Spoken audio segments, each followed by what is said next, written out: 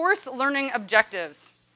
What I'd like to do is this is going to help you, I hope, kind of unravel a little bit more about what this is all about and how it's going to happen, and hoping to pull in so you can see how your knowledge and the skills that you're building are going to fit into different assignments across the term. So I'm hoping all of that will happen.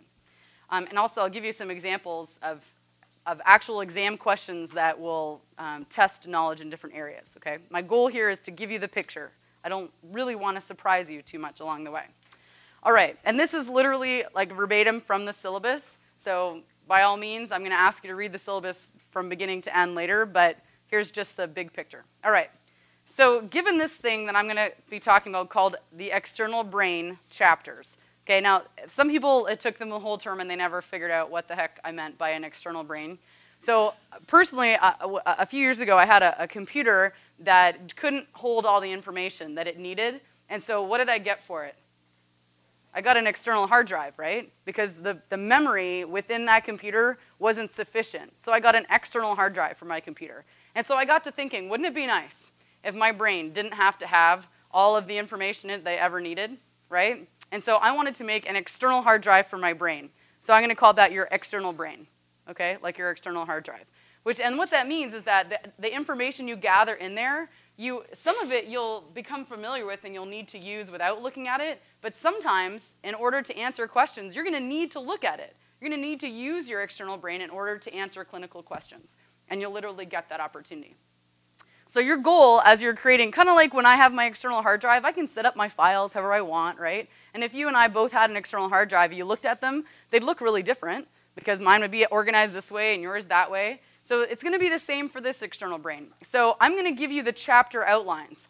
And you go online today, and if you haven't yet, and look at what that means. But I'm going to give you an outline that says, here's the content that you're going to need to know, right? You're going to need to understand what are the different planes of the body? What are the different movements that a joint can go through? This kind of basic didactic information. I'm going to tell you what it is and say, now go find that information and organize it however you like, okay? That's your external brain. I'll give you the guidelines, and then you can create it. You can use illustrations, charts, you can use stories, you can use anything you want. It should match your style, okay? That's what's important.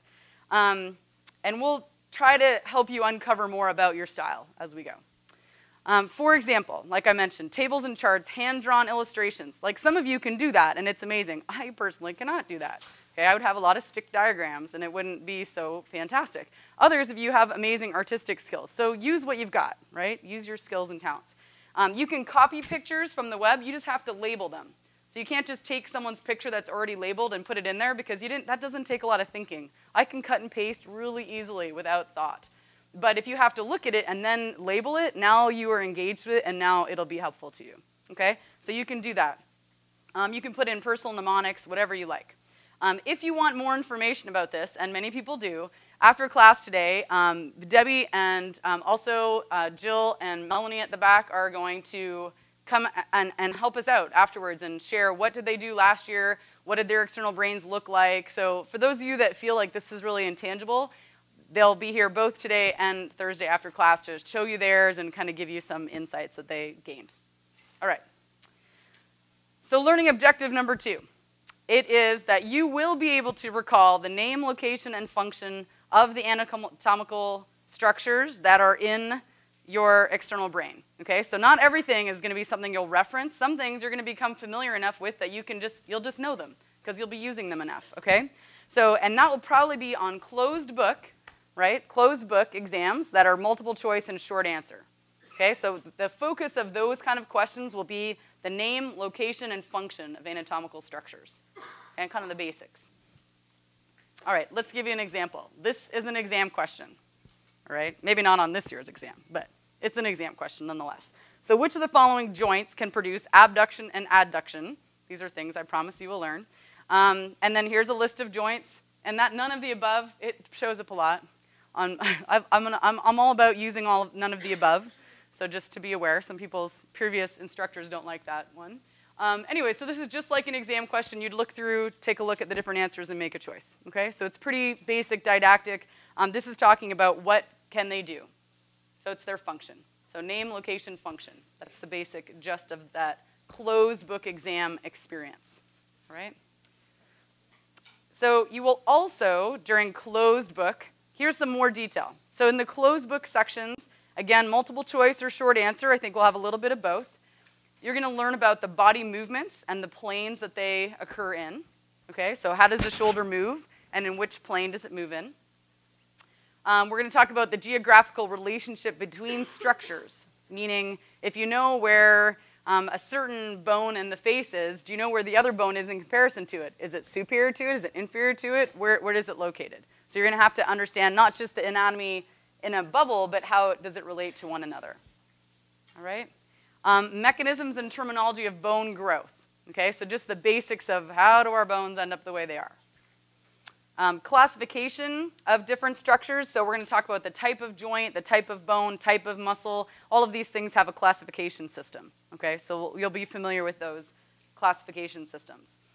When it comes to muscle attachment sites, we're going to focus mostly on the direction of the fibers. All our muscles have a fiber direction, and it matters because it affects their function.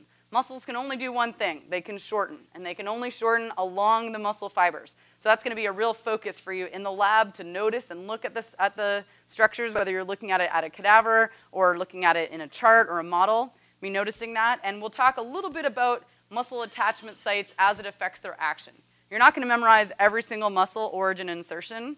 We're not going to do that, but certain ones that make sense and are grouped together, I'll ask you to be able to come up with those. We'll also talk a little bit about the peripheral circulatory system. So what arteries and veins do we find in the arms and the legs? So just a little bit of that.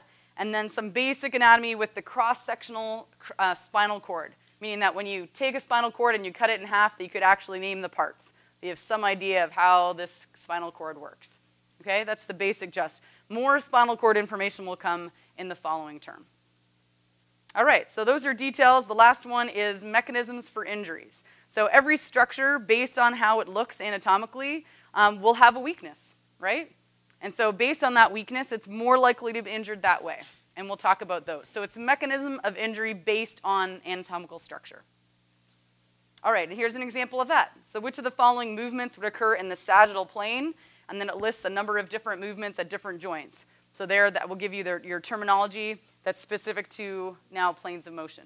And that's one of the first things we'll do. So in like a week, you'll know the answer to that. That's exciting, right?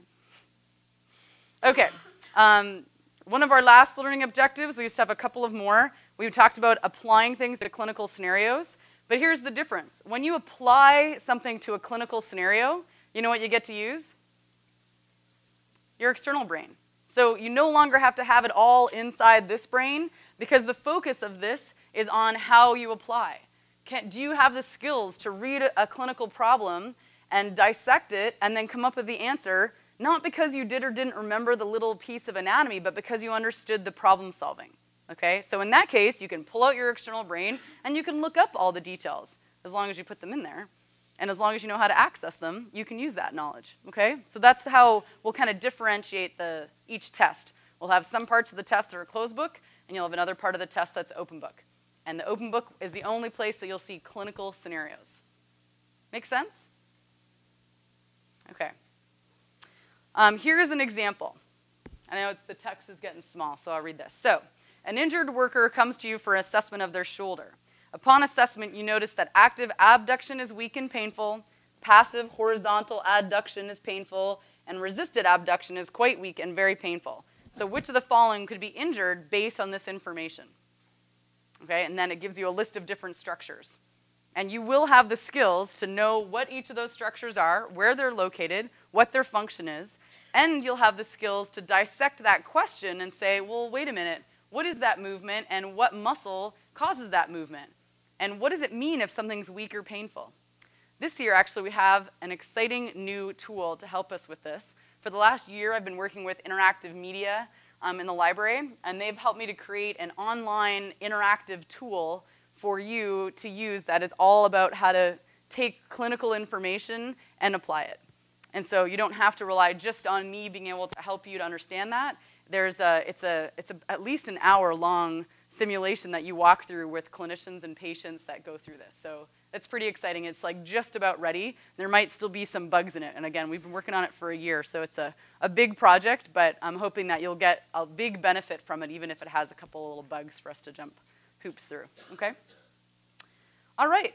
Now, I think this is your last learning object, and this is, again, a bit of an unusual part of this class. You will have the opportunity to talk to your peers about your test answers, and you will have the opportunity to then decide, is your answer correct or is their answer correct? And hopefully you'll be using some problem-solving skills, and you won't just say, oh yeah, they're right, because I'm not right, right? Ideally, you'll say, well, why would they think that? And you'll debate it out with them. And actually, I really enjoy this part of the exam because it's really loud in the classroom.